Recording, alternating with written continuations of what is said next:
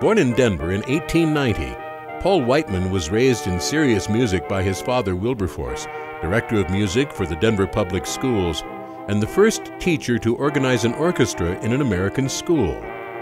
As a student at East High School, Paul learned viola and started in 1916 with the Denver Symphony Orchestra as first chair.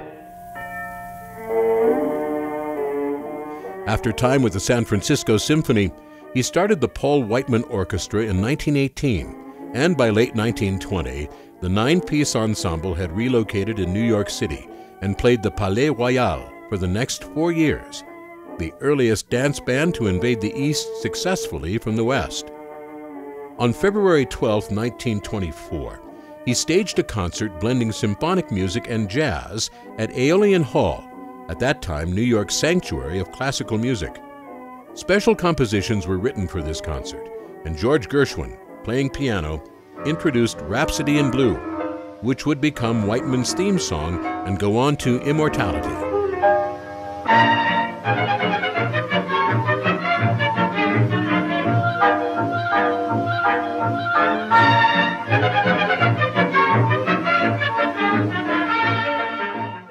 By the end of the Roaring '20s, Whiteman was the biggest name in the music business, with press notices referring to him as the King of Jazz.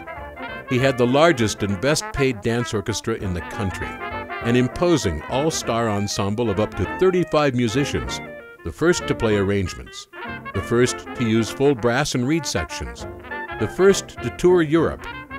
Sidemen included many greats and future band leaders: Bix Beiderbecke, Tommy and Jimmy Dorsey, Johnny Mercer, and Jack Teagarden.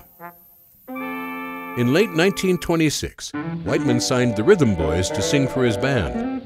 Bing Crosby's prominence in the trio helped launch his career, and his first 3 #1 records were as Whiteman's vocalist. Another season, another reason for making whoopee.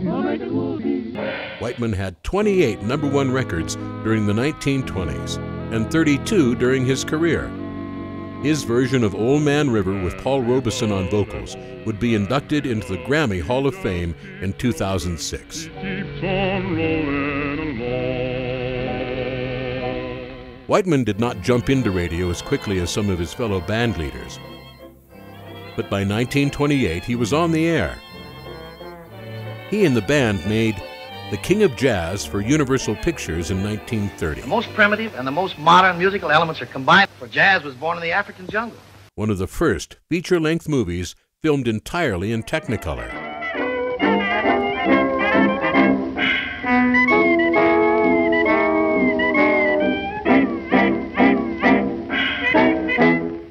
In the early 1930s, the Whiteman Band became more of a show unit than a dance orchestra. The size of the band later decreased, but as late as 1938, his personnel roster included 27 musicians and a vocalist.